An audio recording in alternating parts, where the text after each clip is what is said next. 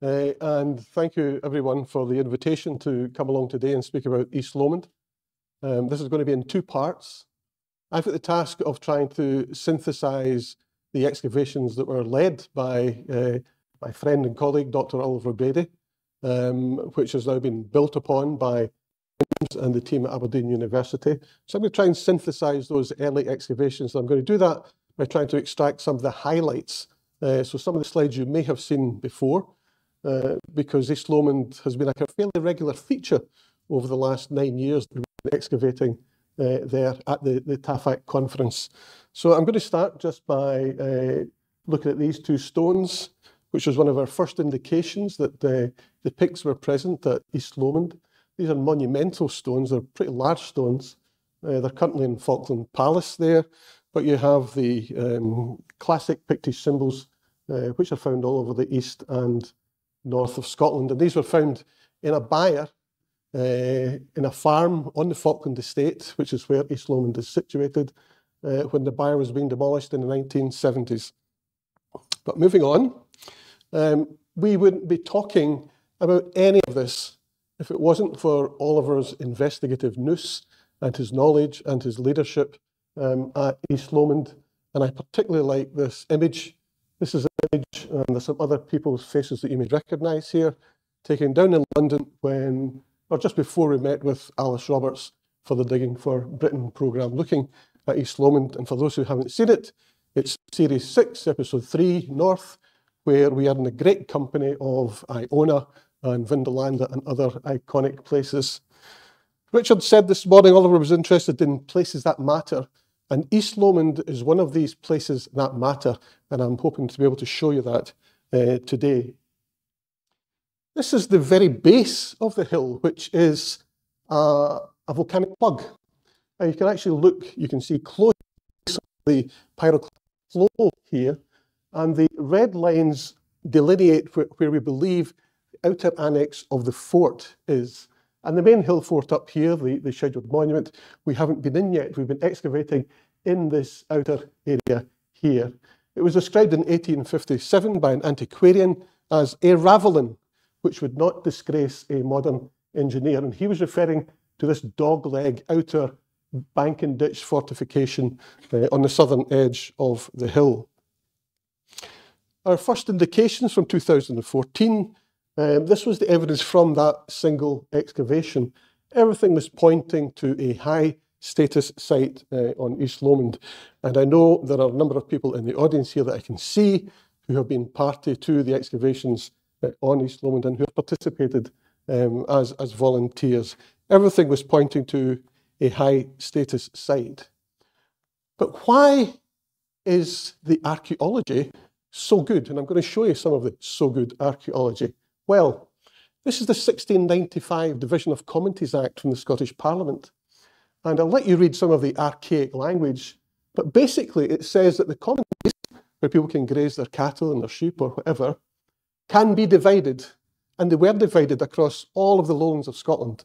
If you were a landowner or a house owner, you were allocated a piece of land, except the commonties belonging to the king and the royal boroughs. And Falkland, of course, is a royal estate. It's a 4,000-acre estate, and it was the hunting estate of the Stuart kings. And we have evidence and we have records in the palace at Falkland of deer being hunted on the Falkland estate, being sent to Linlithgow, being sent to Edinburgh Castle, being sent to Stirling Castle, and elsewhere. So James IV, 5th, Mary Queen of Scots, they were all present there. And Marie de Guise, who brought the French stonemasons over to Fife, transformed it from a Scottish castle, a very male environment, into Scotland's first Renaissance palace, a much more family-friendly environment. But for 120 years, the destruction that happened in the lowlands, where things were made into straight lines and measured out and allocated, did not happen on the Falkland estate. Other evidence of that, and this is not just a nice picture, you can see here, this is a bit of LiDAR imagery, you can see the later on square allocations of space to people, but we also have on the estate the ancient curvilinear boundaries, which predate 1695, not straightened, protected. And if you look closely, you can see that there's possibly some very interesting archaeology under that. So it's a landscape which has been preserved to a degree and protected to a degree from the depredations of the clearances or the improvement programme in 1695. Now remember, 1695 is that decade of the 1690s where Scotland suffered successive crop failures. The 7 ill years is what it's called, and where Scotland lost approximately 15% of its population through starvation. So this is about the period of improving the viability of the land in Scotland. And it happened across the lowland. It didn't happen so much here. And it didn't happen for 120 years until 1815. And here's a report to a national body. And it's under Sir John Sinclair. And he talks specifically about the Lomond Hills in the county of Fife and how far behind the rest of the country it is. And he makes certain recommendations about how it could be improved. They started then to allocate, and I've seen the maps, and it's to general this and colonel that and various bits of landed gentry. And in 1818, they began to divvy up the estate, but no one really went up to this upland area to develop farms. 1 or 2 tried, didn't work. And by 1821, Dr. David Bruce begins to buy up all this estate and make it what it became today. Another highlight, some of our early charcoal dates. We have everything from the 1st to the 7th century AD. The 52 AD date comes from somewhere on the extreme left of the hill that we've never been back to. And it was behind a raised bank of that period. But this is some of the early work that Oliver was responsible for, which gave us some hope that we had something which was really long-lived and long-used. Some further examples or highlights of the past excavations, a set of hearths. And if you look closely at this picture, you'll see 1, 2, 3, 4. There are 5 stacked hearths here. And there are more hearths underneath because we didn't get to the bottom. This is in 2017. And that's quite rare when you're looking at the top of a hill fort in Scotland. So it's a rich landscape. And I'm sure James is going to say some more about hearths more recently. We also have evidence of contact with Rome, lovely Roman melon bead, fragment of Roman glass bangle, and Roman pottery, very typical of the kind of diplomatic gift giving from the Romans to tribes north of the border. Feasting and drinking ware, things that cement alliances. And it is one of the big questions for us about how the people in Fife related to Rome. And we're beginning to get a picture of that. And there are several collaborators that we talk to that help us to inform what our thinking is, including Fraser Hunter, who identified at the National Museum. But it's not all Roman. It's not all Romans. This here is a lovely rosette-headed brooch. And somebody, was it Cathy this morning, had a couple of similar brooches. And I wonder if it's going to be the same as this. This was excavated from East Lomond in 17. It's copper alloy, and it's been tinned to make it look like silver. But it's native production. And Oliver's research brought us to Professor Currell in the 1920s at Traprainlaw, where he identified the moulds for this particular kind of brooch. So this is manufactured in the east of Scotland, and we find one at East Lomond. So there's the East Lomond, the big red dot. Where else do you find these pins? Well, there's one up at Cove C, part of this votive deposit away up north. Then there's Traprain itself. And then there's no others in the British Isles, except down here. And we wondered, why are these brooches, which are manufactured in the east of Scotland, found nowhere else except down in this part of the world here? And we think we have the answer, using, as Richard would say, disciplines. When we look at Rome, and we look at Ptolemy's map of 150 AD, as well as seeing the Venicones, as he described the people in Fife, we see Isca Silurum, the Second Augusta Legion. And the Second Augusta Legion built the easternmost part of the Antonine Wall. And in the Hunterian Museum, Glasgow, you'll see the Bridgeness Stone, which is dedicated to Antoninus Pius. And we also know that they built Carpow in the north of Fife during the Severn campaign, which is a 30-hectare supply base. So the men of the Second Augusta Legion based here certainly knew Fife in that 50, 60-year period of the Roman Empire that we're talking about. And the supposition is that they either bought these to take home to their families, or they married local women and went back down with them, or they took slaves down with them. But somehow, these brooches manufactured here in the east of Scotland find their way down to here in South Wales. And we think the Second Augusta Legion is the link that brings them together. Something else that Oliver and I would talked about, and we've talked about with various people, you can see these Roman marching camps going up the way to the north. And yes, they are glen blockers, but I think there's something else when you look to the west, because they're actually protecting the most fertile parts of Scotland, the East Lothian, Fife, Angus, and up there. And Fife in particular is a peninsula, and I think that is significant. I'll come back to that. So in 2019, before I hand over to James very shortly, this is what we were able to say following Oliver's excavations over the 3 years, 14, 17, and 19. This is a key site. It dominates Fife. Fife is a frontier zone where empires go up and down. But that peninsular status means that if you're in alliance with the people in Fife, you're controlling the Forth and the Tay, the two main waterways into the heart of Scotland. And I think that is a proposition that people have yet to fully grasp, the naval influence in Fife and the encroachment of and the influence of ancient Rome. So that's the previous excavations with Oliver. In 2021, following Oliver's passing, we wanted to build on Oliver's legacy. We agreed a collaboration agreement with Aberdeen University, which is where James and Gordon and others come in, to undertake investigations into East Lomond there, and its environs. Its environs might include Maiden Castle, described in Canmore as an unfinished Iron Age hill fort. I don't think so. We'll find out. We'll find out. Or we might look at some of these huge circular enclosures in the upland areas in the Lomond Hills, of which there are 5, and which have never been investigated archaeologically. So there's plenty to do. We look forward to the future, working with James and the team, and I'm delighted now for James to come up and tell about the latest work on East Lomond and how we're building on Oliver's legacy. So James O'Driscoll. Thanks, James. Oh, of course.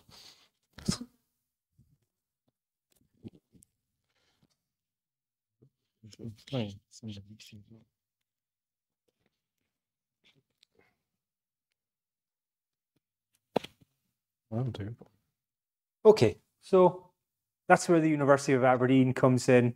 The first thing we wanted to do was build on Ollie's work. So Ollie had a number of radiocarbon dates from the site that suggested the outer annex may have been built around the 2nd to 7th century AD, and occupation or activity within that dates a similar period. So the first thing we want to do is come along and comprehensively date this outer annex enclosure, and then in later years we hope to pop up to the upper citadel and all of these really well preserved earthworks up here within the scheduled area. That is typically seen as a nuclear hill fort, which should date around the 7th to 9th century AD.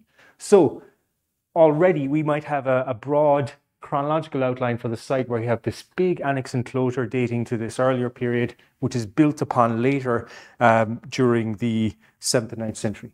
So in 2022, the first thing we did was place 2 trenches over this outer annex, and I'll quickly run through what we found. So we have a number of hearths from various different phases.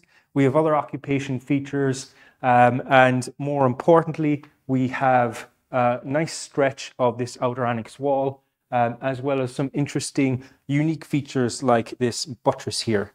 So various different hearths, various different sizes and shapes. The material from within them really suggests they're probably domestic in nature. We have possible features here that might be associated with posts, which might suggest that surrounding the hearths we have some sort of an earthen. Oh, yeah. Okay. Is this mass or this mass? Sorry. So we have these other features that could be associated with posts that were probably used to hold up some sort of a superstructure. And then we have the wall itself, the rampart wall, which, although it survives, it didn't survive very well. We have a really poorly preserved facing here, an internal and external facing that survives to 2 courses high at best. And we have some features within that, things like bits of sharpening marks and so on. The most important thing from the outer annex wall in this trench was the possible buttress here. If anyone's ever been to East Lomond on the southern side, you'll know that it drops off quite steeply, and this annex enclosure is placed right on top of that drop off and slope. So it's interesting that we have a buttress, and it's interesting that it seems to be keyed in to the external face of the rampart itself, because that suggests that while they're building the fort, they realize we're on quite a steep slope. We need to sort of figure out a way to keep this in check. So they build this buttress as an original feature. Typically, these things are built after the fact, after the wall starts to slip and fall down. So the fact that we're finding it here in a original context is quite significant, because you don't tend to get these in Scottish hill forts. So the second trench is further to the east, and here we have slightly different features turning up. We have a much better preserved rampart wall. We have fewer hearths.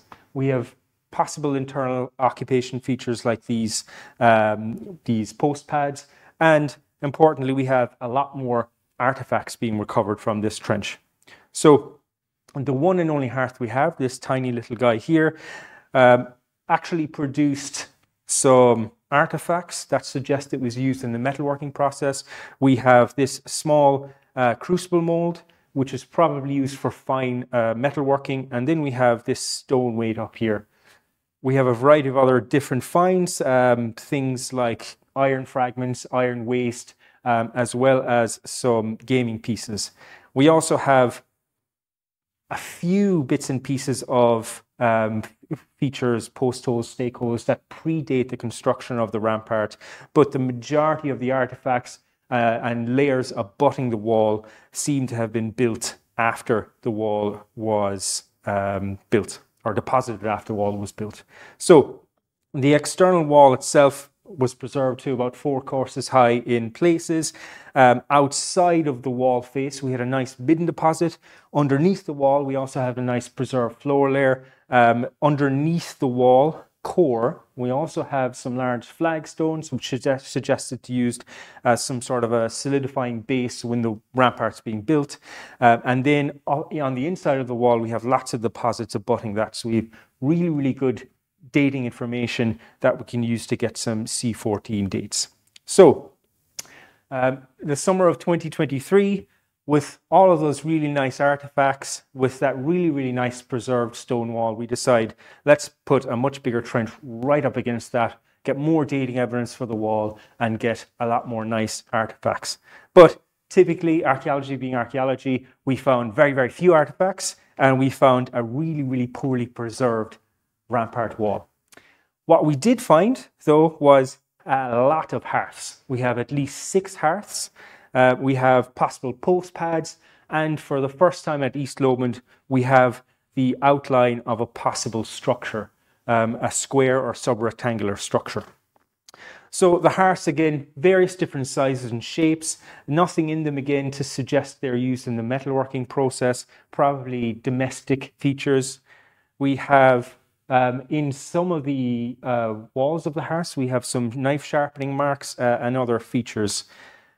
The most important thing from this trench really was identifying the shape and outline of this structure. So quite a large rectangular structure comprised of a single setting of stones. And those stones are probably used as the base for a sod wall. And that's why we're not getting any cut features. We're not getting a lot of post or stake holes associated with buildings, because the structures themselves are actually not earth fast and they're being built with sod. And like we said, very few finds. We did have a gaming piece and some spindle whorls and a couple of random bits of iron fragments as well, dotted throughout the site. And as we said, the outer rampart was really poorly preserved, even though just over here, only 1.5 meters away from this trench, we had that really nicely preserved 4-course high outer face to the stone wall itself. Now, when we look at the radiocarbon dating, this is East Lomond. We can see there's a nice detailed chronology second to the middle or start of the 7th century AD. And that fits really well with some of the other sites that we have been excavating in the past couple of years, places like Tappanath, which we'll speak about in a moment. But Joe already mentioned comparisons for East Lomond, and the best comparison up until the University of Aberdeen's excavations over the past couple of years was Traprainlaw. And Traprainlaw, a very similar site. It has late Bronze Age phases, earlier phases, but the majority of the site seems to have been mostly a Roman Iron Age phasing or Roman Iron Age activity within the interior. That includes the construction of the massive 16-hectare Cruden wall, which probably dates to around the 5th century AD. We have lots and lots of Roman material as well as native material from the site. And just to give you an idea of the intensity of settlement at Traprainlaw, curls, excavations in the early part of the 1900s over a smallish area of about 75 meters by 45 meters, identified over 182 possible hearths. Just to give you an idea of the intensity, and very similar things are probably happening at East Lomond in terms of the amount of hearths that we're coming across. A huge amount of activity on the site, but multi-phase activity. And key thing for Traprainlaw is the clear link with the Roman world, leading some commentators to suggest that Traprainlaw was actually a client kingdom or a client state of the Roman Empire. And we start to think, is East Lomond similar? There's some clear connection with Rome, but are they trading with them or are they in conflict with them? Beyond Traprainlaw, we've a few hints of similar things happening throughout the rest of northern Britain. Places like Eildon Hill North in the Scottish borders, excavation here in the 1980s by Owen suggested that the hill fort was late Bronze Age, but if we look at the stray finds records and we actually look at the radiocarbon dates from Owen's excavations, it showcases really there's a significant late Roman Iron Age presence at the site, probably dating to the 2nd to 4th century AD. And some of our more recent excavations at the site have produced a lot more late Bronze Age dates. And to confuse the matter further, underneath a lot of the layers that we dated to the late Bronze Age, we got a 5th, 6th century AD date. And that suggests that here we have a very important late Bronze Age site where we have a lot of settlement activity, and that's all been dug up, probably to build the bank of the hill fort. All of that late Bronze Age material was within the bank, but the actual hill fort itself may actually date to a much later period, probably the 5th, 6th century AD. And that brings us to our most recent set of extensive excavations at Tappanath in Aberdeenshire, just to the north of us here. We've extensively mapped the site using LiDAR photogrammetry survey, mapping out over 800 house platforms within this massive 16.5 hectare hill fort. And we've done quite a bit of excavation within the interior. We've excavated nearly a dozen house sites, and that has produced, again, very similar to Traprainlaw and East Lomond, a significant number of hearths. Every single platform seems to have a hearth. Some platforms have multiple hearths. One of them even has a stack of 5 hearths placed one on top of the other. In terms of material culture, we have it all really from Tappanath. We have native pottery, the first real identification of Pictish pottery found on mainland Scotland. We have Roman pottery, we have imported pottery, we have native pottery made to look like Roman imported pottery. We have fragments of molds, we have stone discs that are only found in funerary contexts prior to this. stone balls, glass beads. We even have a cobble with a crescent painted onto it. And very rarely do we find any animal bones at these kind of sites. We have horse teeth from the site, and probably the most significant find to date, we have a possible Roman tessera that may have been used in a mosaic floor. And if we compare the dates from Tapanath to East Lomond, you see something very similar happening. We have activity within the 2nd to the 7th century AD, and we have really what seems to be two phases going on. We have 200 to 400, we have the initial settlement, and then that settlement peaks to a crescendo at the end of the 5th or 6th century AD. So it really seems that places like East Lomond, if we really dig hard into the literature, are just the tip of the iceberg.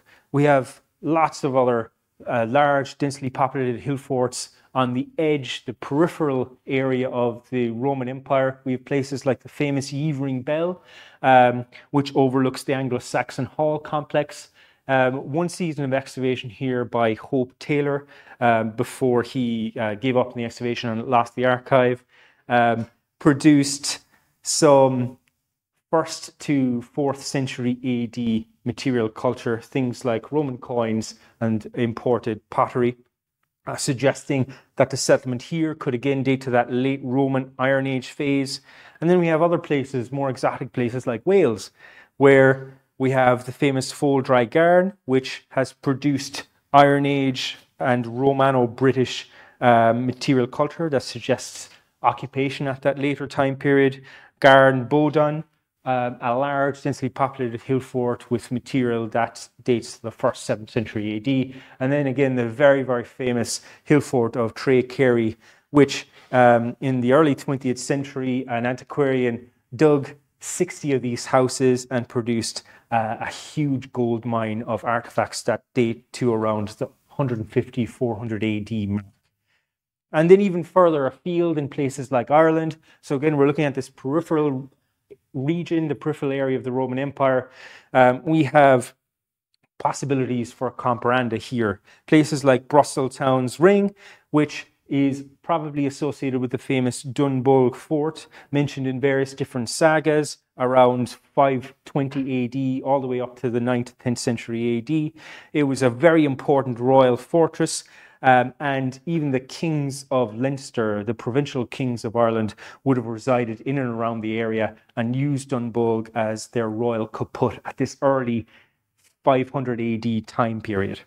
And here again, we have a huge cluster, really dense, populated hill fort of about 500 house sites within the interior. None of this excavated, but the historical sources might suggest that this, again, is a place of importance, a large, densely populated hill fort, possibly dating to this late Roman Iron Age, stretching into the early medieval period. So, to conclude quickly, we have a very important hill fort on East Lomond. The excavation suggests that it dates to the 1st to 7th century AD, but potentially that nuclear hill fort on the very tip within the scheduled area that no one's excavated yet might extend this chronology into the 7th to 9th century AD, which would be very unique. It would be one of the only possible densely populated hill forts in the area that stretches on beyond the 6th to 7th century AD. So very, very important in terms of elucidating this possible new settlement horizon. We have intensive and sustained settlement activity at East Lomond, again paralleled at places like Trappernlaw and East Lomond, access to Roman material and imported pottery, and importantly, access to imported material after the Roman Empire seems to have collapsed. So they continue on as important places of central places for trade. So to sum up, what I like to think is forget about the Romans. These sites are really helping us to revolutionize how we view the indigenous settlement of a period that's very often described as a dark age of Scottish archaeology.